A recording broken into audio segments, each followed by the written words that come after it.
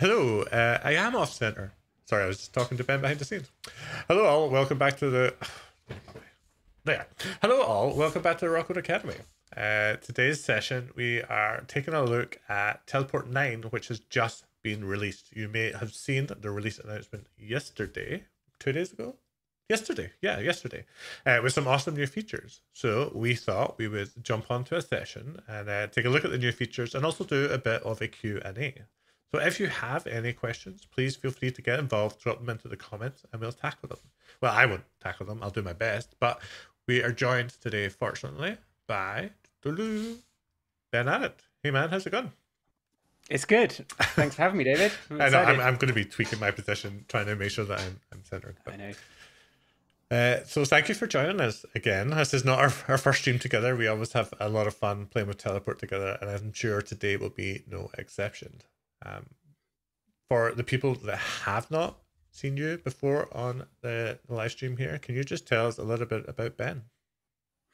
Yeah. My name is Ben Arendt. I'm a developer relations manager at Teleport, and I've been in the developer tool space, I think almost like a decade now in various roles, spanning UX, product, and developer relations. And so I've sort of touched everything. I also ran a Redis as a service product, and so I'm Wow. pretty excited about our Redis support since when we had Redis to go, many people would find their passwords in GitHub.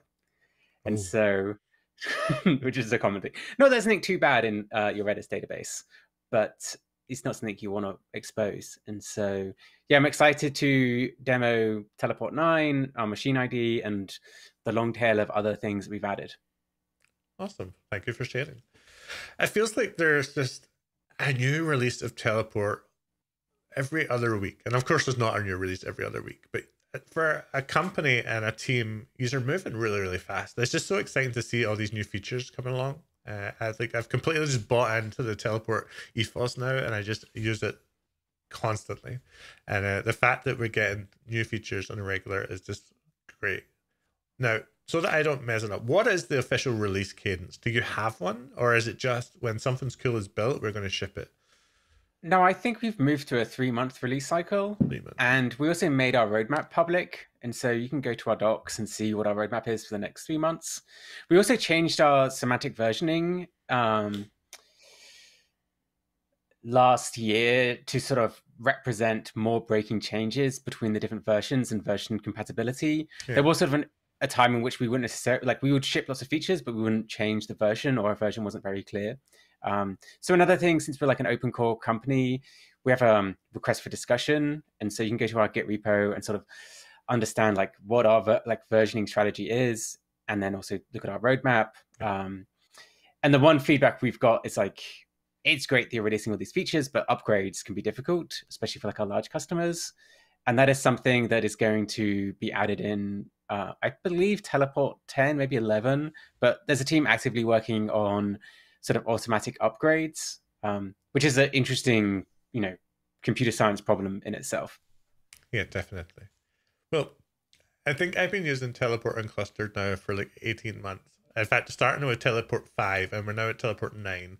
And it's always auto installed the latest version, but at no point has it ever broken my automation. Like, we always just seem to get a new version of Teleport and it just works. Like, I mean, have there That's even good to been hear. backwards compatibility breaks and I've just been very lucky, or like, I think it's mostly some of our customers who may be on 4 or 5. all right, okay. Also because we have a whole large suite of customers from like open source community to sort of like Fortune 500s. We've still support like we supported CentOS 6 longer than CentOS 6 was sort of supported by Red Hat. And so we generally try to like meet our customers where they are. And you might see sometimes in our releases, we do back patches to, I think you're going back to like 6 for both Yeah. performance and security. And you can see that in our like semantic versioning. We describe like at what point will we like not backport security fixes, but if it's a bad one, we will sort of go about our way to backport one. I think we backported a fix into like 4 dot something recently. So we try and support all of our customers as much as we can. That's awesome. Cool. All right. Well, we're here today to talk about the latest release, Teleport 9, which dropped yesterday. Do you want to give us the highlights of the release, and then we can dig into a few of them? I can pop the Yeah. blog up if you want to start on Machine ID, or do you want to start with just a high level? No, let's start on Machine ID. Okay, go for it. So Machine ID is a new addition to Teleport 9, and we sort of describe the problem in this blog post. But, you know, up until Teleport 9, Teleport was mainly focused on sort of humans accessing infrastructure and being really good at that. But we would have people who would set up all of their infrastructure with Teleport, you know, maybe not even have like OpenSSH, and then we want to also use the same short-lived certificates for like Ansible runs, for Jenkins, basically everything that also has some form of like SSH certificates to some degree. And you could do this with Teleport. You could do like tcutl auth export assert for a short period of time, but people would just end out making these like 5-year SSH certificates, which is basically the same as like a public private key to some degree. Yep. And, you know, in Teleport, we have a CA rotation that you can run. So if you did a CA rotation, that long-lived certificate would break. And then all of that like other work that people like when we had teams can like build this in-house. And so Machine ID is a sort of a new addition to sort of Teleport that makes it very easy for you to issue sort of certificates and identity for machines and sort of provide that same tooling for like infrastructure tools.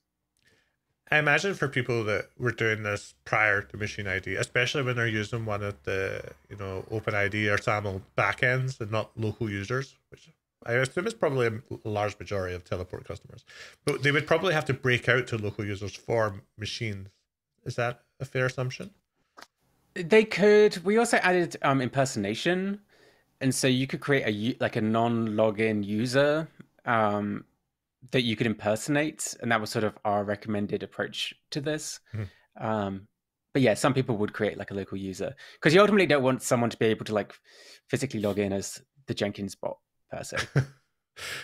True, that makes a lot of sense. So Machine ID is going to solve this challenge for people that want to be able to give their CI systems access to this infrastructure. Yeah, so, you know, we'll focus a lot on like infrastructure tooling. It's just probably like our strongest thing in Teleport 9. But in 9.1, we extend the same short-lived certificates for database access, Kubernetes, and applications. And as you may know, in our current configuration of Teleport for Kubernetes, you actually have to issue a very long join token because it doesn't persist the connection. So we plan to use Machine ID to issue the kube configs and always keep your kube config and the connection between like Teleport and your Kubernetes cluster always updated and secure. All right, awesome. Well, we just got a question from Avinash, who's just joined and is curious if the concept of Machine ID has been explained yet. So we're talking about it right now, Avinash. So I'll paraphrase it and Ben can correct anything that I got wrong. Yeah, that's a good idea. I wouldn't make you explain it twice unless I've just completely fluffed it and misunderstood anyway. But, you know, what Teleport has done really, really well to date is when humans want access to infrastructure, because let's face it, humans are the security problem anyway. They go through Teleport and authenticate as a human, and then you get federated access to servers and databases. The challenge there has been that if you want to give Jenkins, GitHub Actions, or any automation access to any of these resources which are being commoditized, I don't even know if that's the right word, commoditized or secured via Teleport, people would have to do some weird things there. Now, in the past, I've just used local users and breaking out of that entire control flow and saying this works, which is usually bad practice. Ben mentioned that there's also impersonation in Teleport, but that is then using user authentications to pretend to be another role within the Teleport ecosystem, which works well. But this new concept, Machine ID, allows machines and automation processes to become first-class citizens within the Teleport authentication workflow and give them access to the same resources in a secure fashion. Does that work? I think that's a great summary. Awesome. I was really terrified I was going to make an arse of that. But we're good. So, do you want to tell us a little bit about, I'm curious of how Machine ID works from setting up and getting started. And we will have demos, but maybe we could talk about it at a high level. How does it work into the flow that we have now? And how does it work under the covers if we're willing to kind of go into a little bit of detail there as well? Yeah, so at a high level, I think where to begin for the high level? So we have a tbot service, and so when you install Teleport, now there's like a fourth binary called tbot, and tbot is the service that you will issue on, like, say, your Ansible control node, and you sort of enroll tbot in the same way in which you'd enroll Teleport nodes, either through like an ephemeral join token or our IAM token join method. I would actually recommend, or we've like focused most of our sort of UX around the AWS token join method, which means you don't need to share any secrets. You just give it basically, as long as the machine has a role identity, it can automatically join the cluster. And then you scope your access in the same way in which you'd use Teleport roles. So you just use another role, and the role says you can access these, like this machine can access these hosts, say like Jenkins -*, and it can do these commands. Okay. And then if you're in your application for it has some like handy other features. So for SSH configs, it like automatically creates an SSH config for you. So I'll do an Ansible example, and you'll see it just more or less works sort of out of the box. You don't need to make any of the other changes. And let's say if you're like when we add database support, you'll just sort of change your setup to use the 3 certificates for TLS connections, as opposed to, let's say, like the password for your Postgres database. Okay. So I didn't know that it hooked into, so that's just, you can use AWS kind of workload identity to be able to speak to Teleport? Yeah. Yeah, so it's, I think we added it in like 7, but there's an IAM join method. And so you create a token that says, this token can join with this role, and as long as it has the identity document from this account, you can automatically join the account. And does this change anything for the operator side of Teleport? Do I need to do anything different when deploying Teleport, or is this just something that I get out of the box by default for free with any Teleport, like an apt upgrade or an apt install?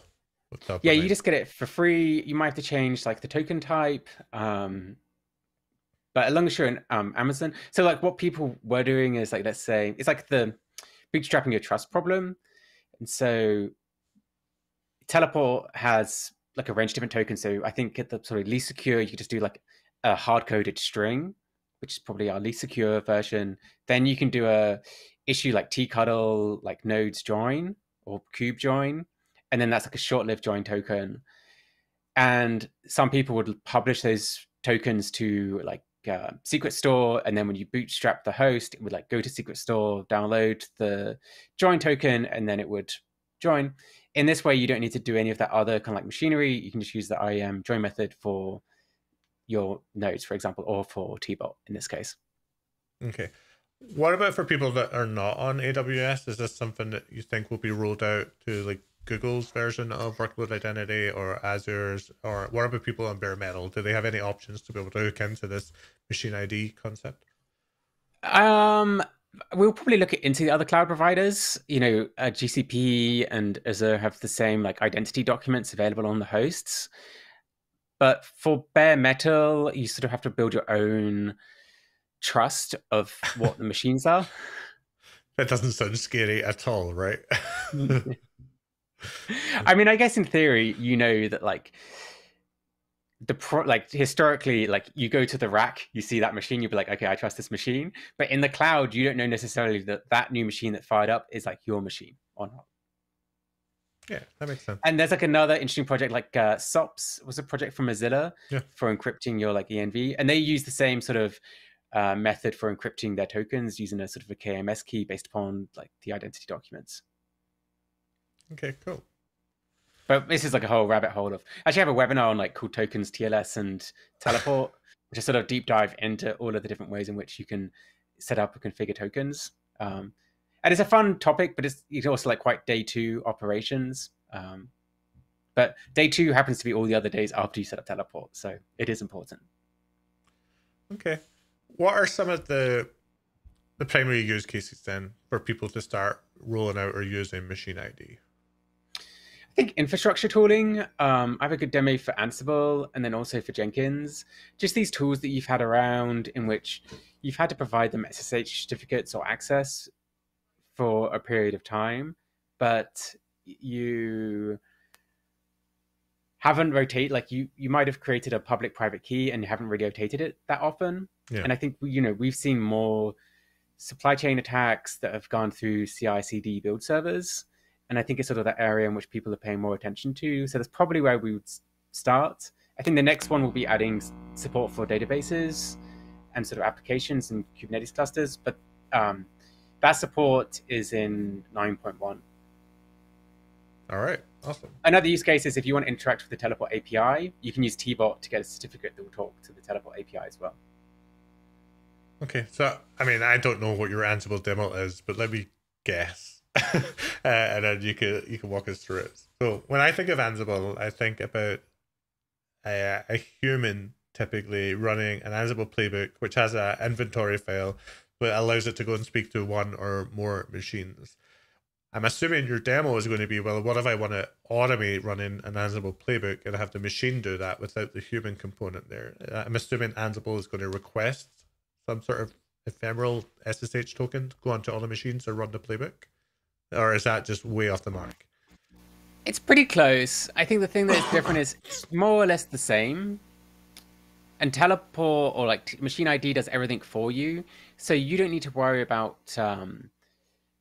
certificates and access. The SSH config actually generates it all for you. So maybe just a demo would be the easiest way to kind of like show you. Yeah, let's take a look. Sounds good. Okay. Share my screen.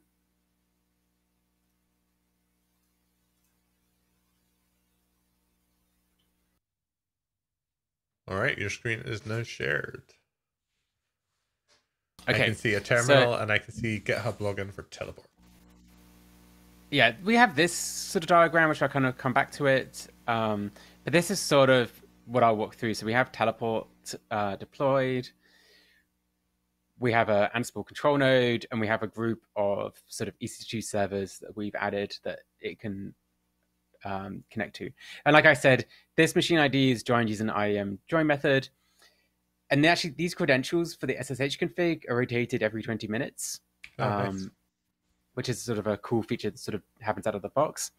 And there's other security features like you can lock hosts, SSO in. So much multi-factor. Yep, every time. Oh, and my password.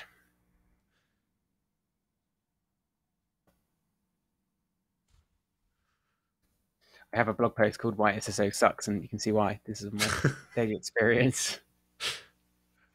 Okay, so, here's Teleport. People who are familiar, it's like a list of all of the servers and hosts. You don't necessarily have to, like, this machine ID service has like Teleport and machine ID just for this sort of demo purposes to make it easy to access. And I have a Ansible playbook. So let's just, my playbook, very simple. It just, all hosts, the Ubuntu user, it just pings host name. So,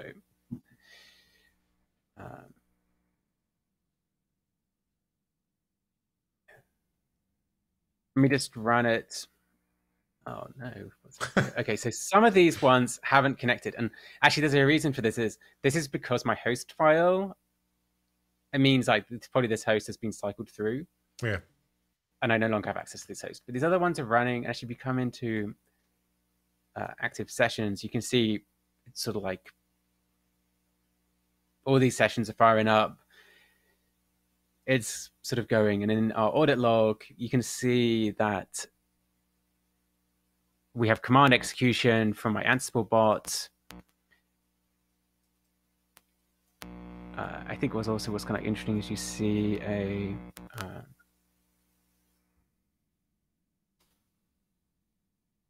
like an SCP upload of like how it sort of Ansible sort of works behind the scenes.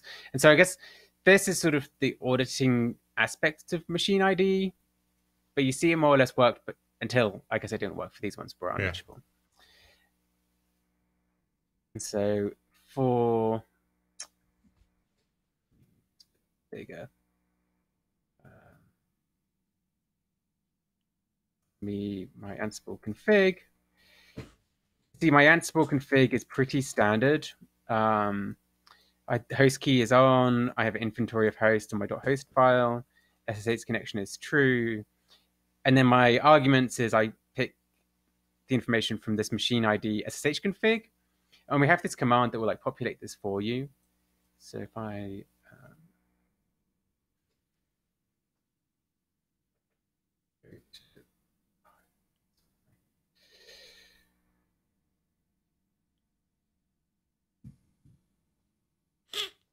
you can see I have, this is sort of my like this looks very familiar for people who have a like .ssh. Yeah.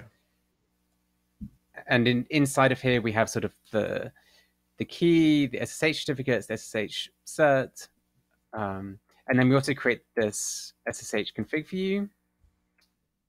And this SSH config sort of does the plumbing to know, like, okay, under the hood, it's connecting to these hosts with these identity files.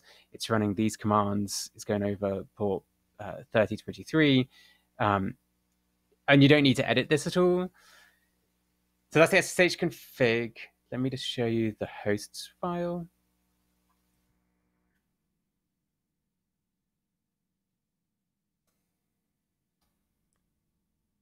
And then you see my host is just a list of all of my nodes, which are the same nodes here based upon host name, plus the cluster name of my cluster, which is Teleport 9. And I think some of these were disconnected. That's why the host name wasn't able to connect. But that's sort of the configuration and sort of setup. I'll just kind of like pause there for... Yeah, I want to make sure I thoughts. I understand what's happening here, right? So this is a AWS EC2 virtual machine just running some Linux operating system. Is there a teleport agent running on this machine? There is a teleport agent, which I'm in a teleport session, but there is also a T-bot service. Right. Okay. And so this is sort of very familiar for people who are used to sort of teleport. We have a like T-bot start. We have a config that I can show you. It's using the IEM join method. And then you can see the renewal interval is every 20 minutes. And so in the background, this is connecting and talking to teleport. And each 20 minutes, it just issues new certificates, which in the background Ansible will use. Okay. If this T-bot service is offline for more than 20 minutes, will it fail to rejoin? Is that what the certificate rotation means? Yeah. Right, okay. So as long as it's online and happy, it's going to continue to rotate the service. Then there was so Ansible's using an SSH config. So what's the command that I need to run to be able to generate that for? There is, let's go to our docs.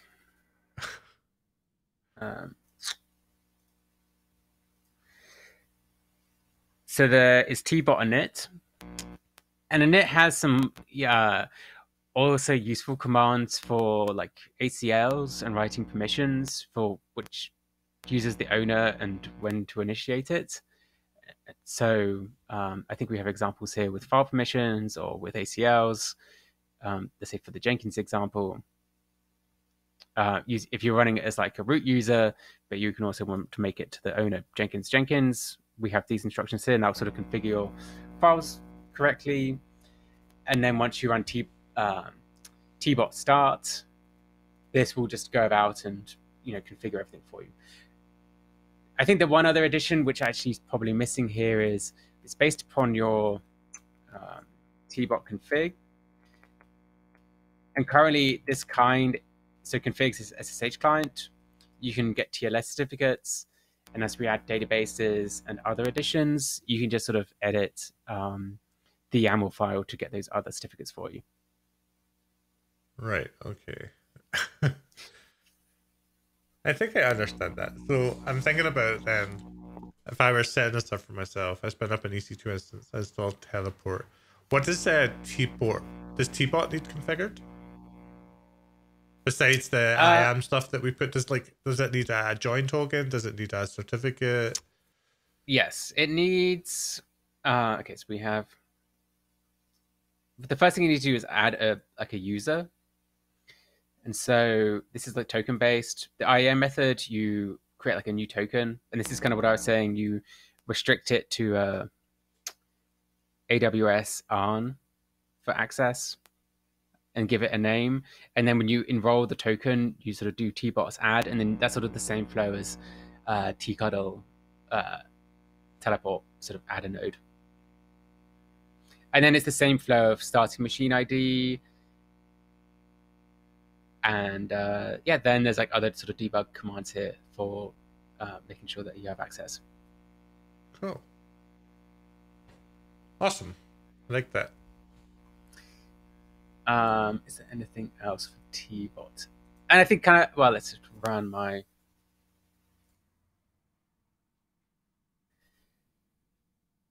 We have the, let's run the playbook again. And actually, so you noticed in my current demo, I just have hard-coded host file. And we have instructions here on sort of how to generate the host file in our Ansible guide. In this case, we use like TSH to list, and then we just add this to a host file. This would be something in which like we'll likely make a small program that will just talk to the Teleport API to generate this host file for you. But this is sort of just an example.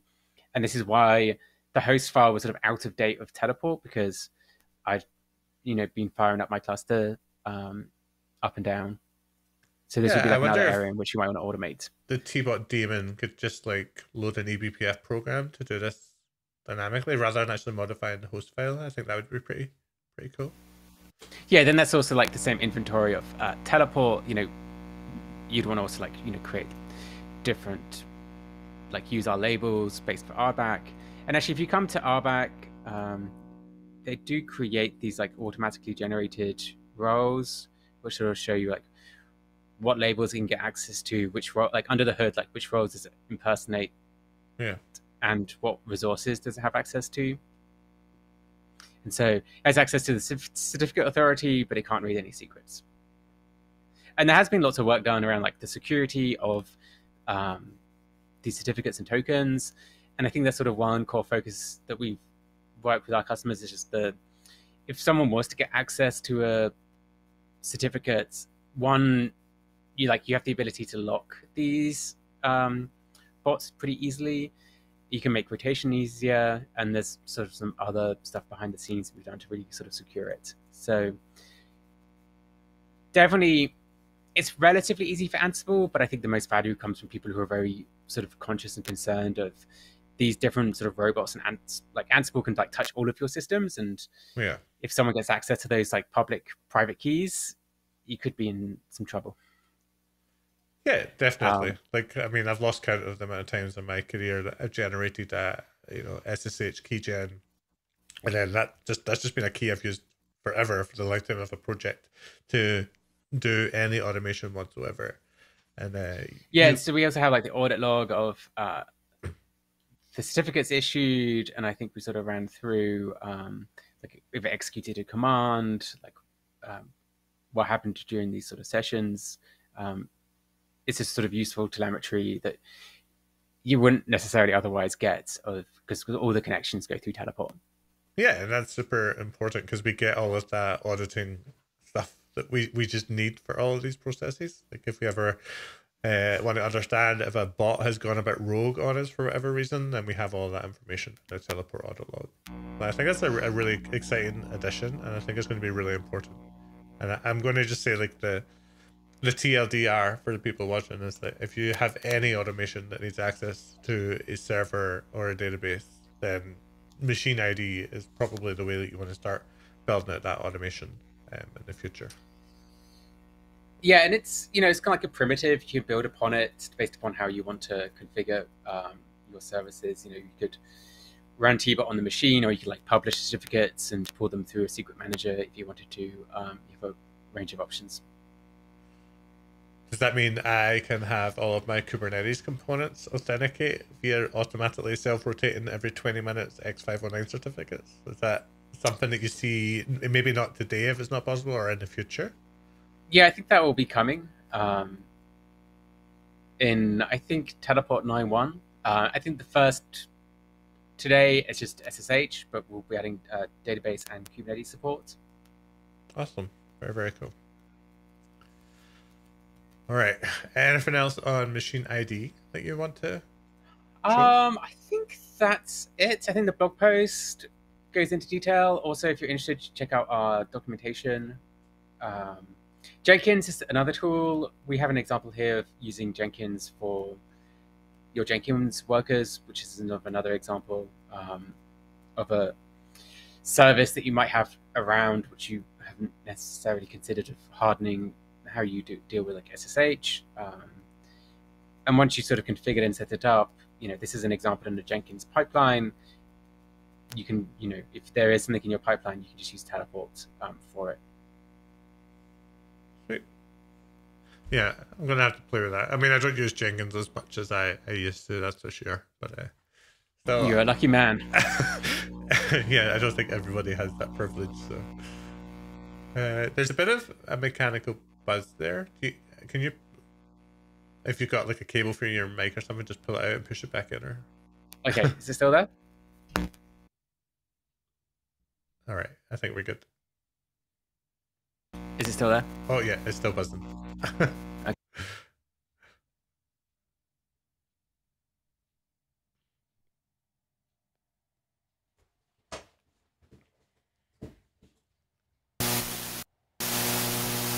All right, how is that? You've angered it. I made it worse? Oh no. Hold on.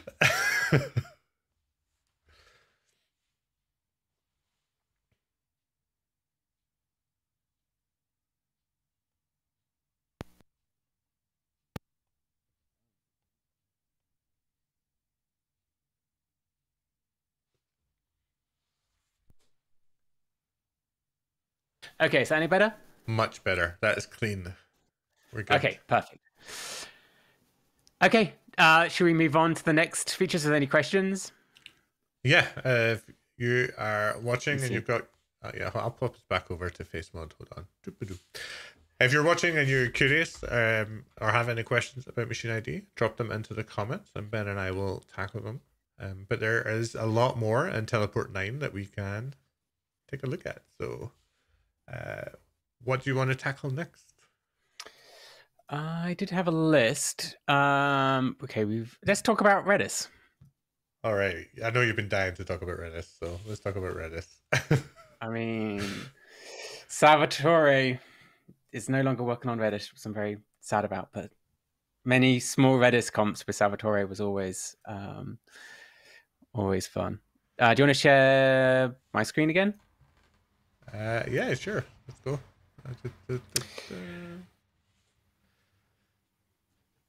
So when we were talking about Redis and Teleport 9, I'm assuming Redis has now been added as a supported database so that people can use the Teleport proxy to connect and secure that access to it. Correct. Yep. Awesome. So Redis is like one of those interesting products. And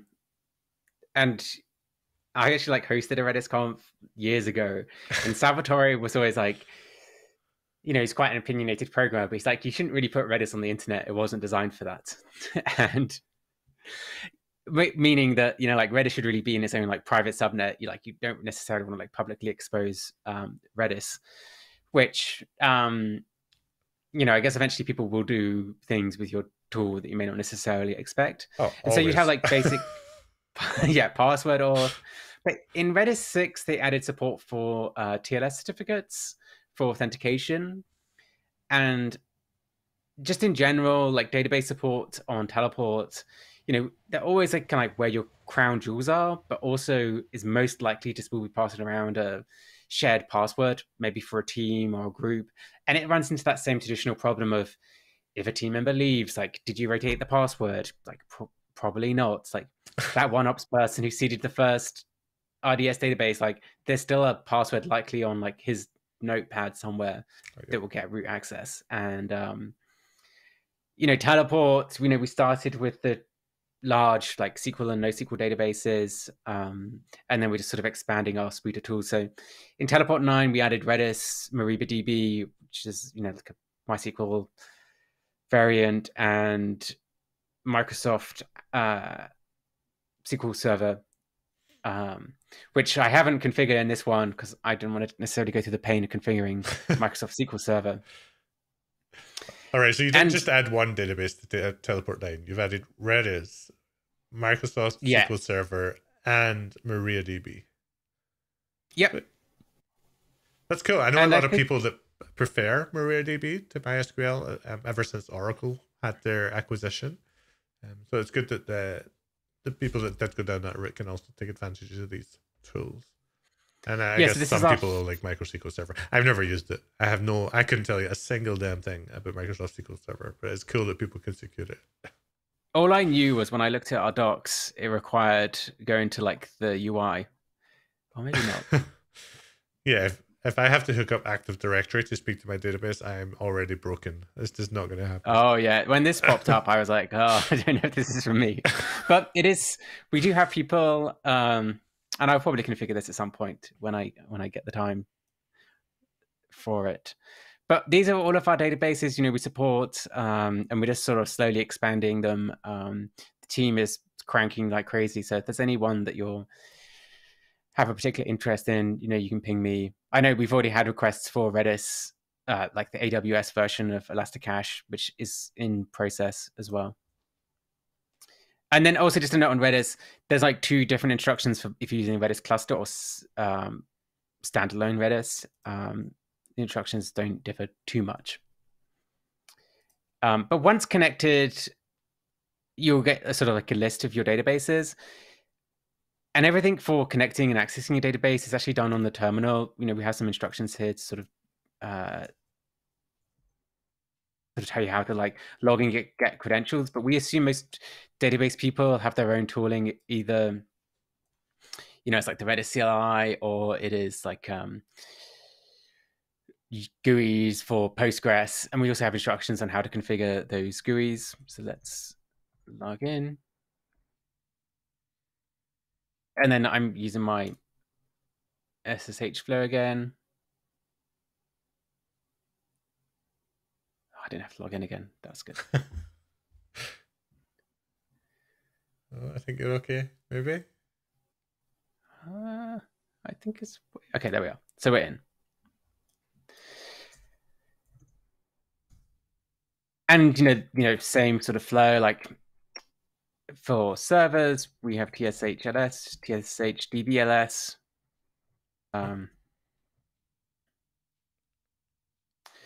One thing that you do need to do is you need to log in with the database user. And this is almost like your principle in the world of servers. So if you would log in as like Ubuntu, it needs to be sort of baked into your certificate. You do the same thing for logging into the database. So I actually think this user's different. I think it's SRE team is my user. And then I can just do TSHDB connect Redis. And what's really interesting here, so this is connected, but if I do like ping, not authenticated, Redis does require you to also add a password auth in addition to the TLS certificates, just the way in which it works. I don't know that. Most of the ones, like, there's always like a little quirk. Let's say if you're configuring, so you have access to the database, but you also need to map the user and the database together. And so for people who are used to like the Kubernetes and server flow, just be aware of that extra mapping of a database user. It normally differs per database, just to sort of put in your documentation. Cool. Can I ask you the hard question then? Yeah. So with the introduction of Machine ID and Teleport now is supported more and more databases. I'm starting to have this really weird idea that even in my application code, instead of configuring it to speak directly to my database with a username and password, or forever certificates that I'm never going to rotate because I'm a terrible SRE, does teleport fit into that workflow, or would that just be really silly? And by that I mean, if my backend application used teleport and machine ID for every connection, every request, is that a good thing? Should I be experimenting with that? That is, if you look at the demo video for machine ID, that's sort of what we led with, is talking like a microservice talking to your infrastructure. Now, I guess the question is it a good thing? We believe so, especially for, let's say, your development, or like, let's say you will need to do some local development against a staging database. It's like a perfect use case. For your production DB, I'm not 100% sure on like our performance. If everything has to go through teleport, what's the performance overhead? I asked the team. They said it's kind of like minimal, because once it's sort of connected, it kind of goes through, but it is like another something else in the middle. But I guess teleport's not handling connection pooling or anything like that. I'm assuming that every request is spun up, accepted, responded, and then shut back down. I'm not 100% sure on the connection pooling and the performance overhead, but I think this is an area that we'll like keep exploring, and this is definitely an area in which we want to like we want to sort of remove all passwords. Yep. And passwords we also see as like API keys for your databases, or whatever sort of secrets you have. Yeah. And so you can do it for like your microservice. So instead of adding it, instead of using like hard coding a Postgres or like Redis database, you just use the certificates that you obtain, and then you can sort of go about your connections. And like who's accessing which database, and you have the full sort of audit log. Yeah, I've kind of got this grand vision now that in my Kubernetes cluster is that every single backend service that needs to speak to any other service could just have a sidecar teleport thing that does the machine ID, and it works out if I'm allowed to speak to Postgres, or I'm allowed to speak to Kafka, or I'm allowed to speak to Redis, and it just like to the point where I'd almost have like zero configuration anymore to speak to a database, and I think that would be pretty cool. Yeah, and if it seems like what you're showing me is kind of where it's heading, and I think that's really exciting. Yep, that's definitely where we're heading. And hopefully we'll have more demos over the next coming months. Maybe this is a good follow-up live stream. Yeah, that seems like one of those questions where you're like, that's on our roadmap, and I can't really talk about that yet, so just shut up, David. No, it is on it is in our video, but I don't have a working example. No, sorry, I don't need to see. I think, especially if, I know that the workload identity works with AWS, but I'm like, could they pick up the service account and verify that, and then they know the pod with the downward API, like all of this could be baked into some sort of agent, and then all of my requests to other databases and even other services to another point could be handled in this kind of secure, audited fashion. Basically what I'm saying is Teleport's next product has to be a service mesh. I think that's where you're going now. So we need T-Mesh. Can we get T-Mesh? We actually talk about why machine ID isn't a service mesh in our blog post. I need to start paying more attention. Let me see. Go here. And what do we say? We have a full. So we talk about like PKI and machine ID, and then we'll talk about service meshes. Oh yeah. And so like how we kind of like fit in. This is like the official word.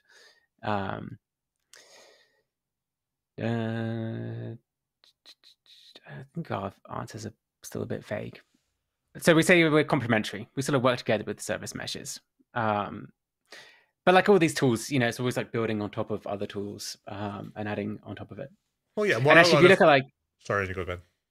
Oh, if you look at like Kong or Istio or Envoy, like they have like some basic certificate authority kind of like baked into them, but you can provide your own certificates. And so maybe this is sort of a avenue, at least for the like CA management, and RBAC is sort of how we support the sort of service mesh solutions. Well, yeah, I was kind of about to touch on that as well. Like all of these things, pretty much, I think 9 times out of 10, they run their own in-cluster CA, and they handle automatic MTLS across services. But I think they only work mostly for HTTP traffic. I don't think it works with the kind of database level layer, or at least it doesn't have that. I guess it's L7 awareness. I'm trying to remember my OSI layers, but I think L7 is application layer, right? Yeah. So, it would be cool. Yeah, I could see a future, I guess, where Cilium and Istio, Linkerd, etc., maybe start to rely on Teleport as a CA and be able to pass those around, baking in more level 7 awareness and application handling. But like, oh, this pod is now trying to speak to Postgres. We're going to give it the right certificate to go and authenticate against that. I don't know. This is just grand ideas. It just makes me excited to see what Teleport does in the next 6 months, in the next 2 releases, because I'm pretty sure you've got a lot in your heads and a lot of people with great ideas too. So. Yeah, definitely. We'll be exploring more avenues. So, like, we just close the loop on Redis. Oh yeah, that's right. We were doing a Redis demo. And then you can see we have. Oh, you can see I typed Redis info wrong. You can say like who executed which query and which database. And I think this is just like the core, Teleport's bread and butter. It's like you have these shared logins for accessing services. It's the SRE team, and it's like tied to my identity as Ben Aaron accessing this host, doing whatever like debugging commands, which is that easy sort of compliance check. Cool. All right. What is next on my list? Okay, so another one that's pretty exciting, but I tried it before this and it didn't work. So is our access requests, and we can try it now. But I had this blog post today, which is why the 4 eyes principle is critical for access. It's a bit of a long ramble about basically how like the majority of our Teleport has gone from there's different technology solutions. So we have like our session recording, but there's ways around our session recording because there's problems with restricted shells. And so we talked about why we created enhanced eBPF enhanced session recording, which is great, but it also doesn't necessarily stop everything. So like you can't really you can turn off SCP, but there's still ways in which you can like exfiltrate data. And there's another good blog post here about restricted shells. And the long-winded conclusion is like ultimately you sort of need more individuals and humans to be on a session to either moderate it or see what's happening. Coinbase back in the day, I guess they don't do this now. Now they're globally remote, but they had like a SSH room with a drop cam in which Coinbase would do all of their SSH activity, and that was the only way in which you get access to certain hosts. And to some degree, with our shared sessions, which I guess you use for your clustered, anyone can kind of join them, or there's like some limited, but you can now set like RBAC to require certain roles to join a session for them to join. So there's an example Kubernetes role here in which you need to be a SecOps role and an audit role to join a session. And I can try the demo gods here. Lisa was my demo user, also a great programmer at Teleport. Log in, and then this is like the standard flow for getting kube configs.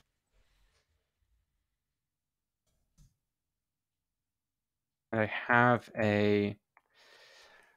so I think I just filed a bug this morning. Like there should be a message here saying like this session is sort of hanging right now. And if I come to the audit log, you can see that Lisa has made a request to access a Kubernetes cluster for like a kubectl exec and is waiting for someone to approve it.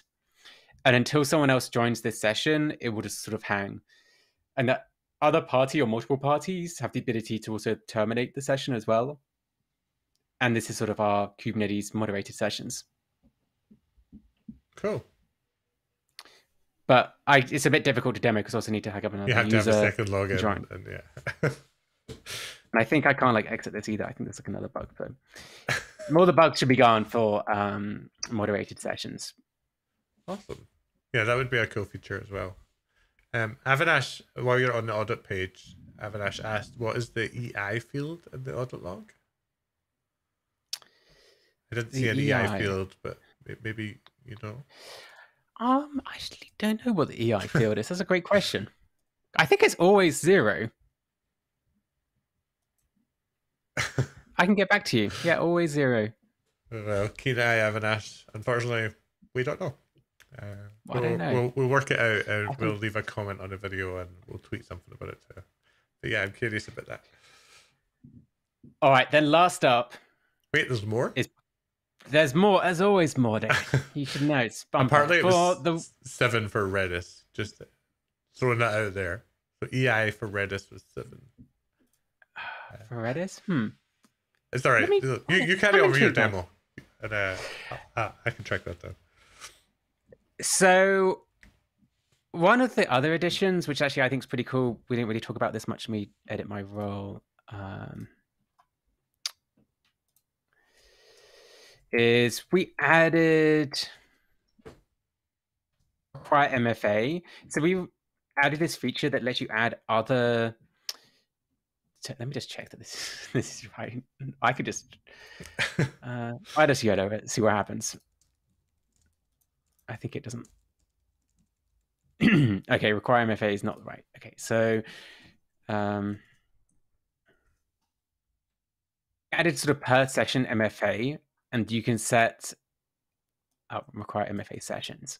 And so each time you start a session, you are required to present a hardware token or a software token.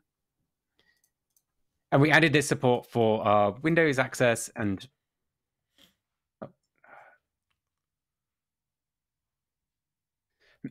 what does it require? Require session MFA. And so this lets you add an additional second factor. So in my account settings, I have a YubiKey, and you can add multiple hardware tokens. Yeah. And this sort of prevents, like, let's say someone gets access to your GitHub account. If you require MFA, you know, they would also need access to like a hardware token in addition to whatever to get access. Yep. But I think I need to log out and back in again. Useful for production databases, I would imagine. Yes. And there's actually one open issue that we're making it's currently per role, and we'll plan to make like per label to just give you a bit more flexibility. Oh, nice. But we added this. So let's say if I come into this domain controller, okay, without the clipboard, and it's going to ask me to verify my identity, which means I need to tap my token, and it logs me into my domain controller. You can see that clipboard sharing is enabled. It's recording. I don't know if you spend much time in main controllers. I try not to. But you try not to. But you know, this was like desktop access was adding in Teleport 8, but we've sort of rounded it out. So the recording is a big addition along with our clipboard. So let me just close this. Let me just disconnect.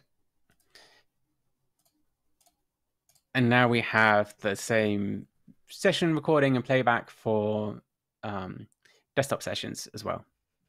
Very cool. So you can know what's happening, which is pretty interesting. Like the most basic level of RDP is like a tile of PNGs. And actually have another like live stream with the developer. This is pretty interesting sort of background. Like we built it from scratch, our sort of RDP protocol support. And so for people who are interested, especially in like, we built it with Rust, it's like an interesting sort of tech deep dive, of sorts of interesting tech problems with adding desktop support. 60 PNGs per second just being saved. Is that what it is? Yeah, I think it's like tiled. And you can't stop and play it due to like the stream of PNGs. We're also looking at like different video formats. So we're sort of trying to get feedback about where we should sort of take this session player next. But for people who are sort of upgrading their like Windows desktop access, lots of exciting sort of updates and improvements for them. Sweet. Awesome. Well, I'm glad I'm not working on session recording for desktop sessions. And other people get to do that because so while you were also doing that, I looked up the EI thing. Are you curious? I'm curious, yeah. It's event index. So the 0 is every time you open a new session, and then every subsequent command EI will be incremented by 1 so that you have an order for the commands executed. Which is why Redis was 7, because you did the ping pong failure, and then you did an auth, and then you did a Redis info and so forth. So that's it. Easy when you know. That's it. Yeah, that's a good idea. Event index. So I know there's a lot here in this version. If anyone has any questions for like Machine ID or they want to try it out, I know I'll be hitting you up, David, for when we add our database support. Sort of Kubernetes services will be an exciting area for exploration. Yeah, definitely. It's something I'm going to start playing with Machine ID now and see how I can incorporate it into my production infrastructure. I have a lot of automation that works. So, and I am very bad for long-lived hard-coded tokens. So I'm going to see if I can remove a lot of this from my workflow. I'll definitely. I'm sure I'm going to be in touch on Slack. Like, help. Ben, yeah, if anyone wants to join, here's our link to our Slack room. And yeah, it's sort of growing, and we're always sort of happy to help. And then if there's any bugs, we're like an open source company. You can sort of come in here and sort of see what's happening. And then the last thing is we talked about like roadmap and support. We have our upcoming releases page, sort of describes, Kubernetes and database access support for Machine ID. We have a teleport terminal, which is going to be an exciting addition in 9.2. More to come on that. What's the teleport terminal? My interest is piqued. Tell me. It's one for another webinar. I'll keep that for a different session. But yeah, you can see we're also adding Cassandra and Snowflake support and Go and GA. So lots of stuff sort of happening here. So yeah, just we're sort of available and here to chat. All right. Well, we'll give everybody a couple of minutes. If you have any questions, I'll drop them into the comments now. I see we've got one from you, Avinash, so we'll tackle that first. But if anyone else has any questions, let us know and we'll tackle that. Avinash asks, does Teleport provide access controls to streaming services like RabbitMQ as well? So do you plan on supporting Rabbit, Kafka, Redpanda, anything like that? I'm not too sure, actually. I'll have to talk to Roman. I kind of forget what the auth protocol is for Rabbit and Kafka. It's been a while since I've been on the sharp end of it. I think Kafka by default is nothing, but you can configure it for X509. So it might work well. RabbitMQ, okay. I'm not that familiar with anymore. I haven't touched it in many years. So I'm not sure what the authentication is like there. Yeah, it's definitely something that we could look into. Like open a GitHub issue and we can sort of dive into it. I guess the idea being, if it's X509, then Teleport can support it, and it's just a matter of how many people want it and upvoting all these issues, right? Yeah, pretty much. All right, so Avinash, go check for a RabbitMQ or Kafka issue, whatever one you're looking for. If it's not there, start it. Thank you for your question.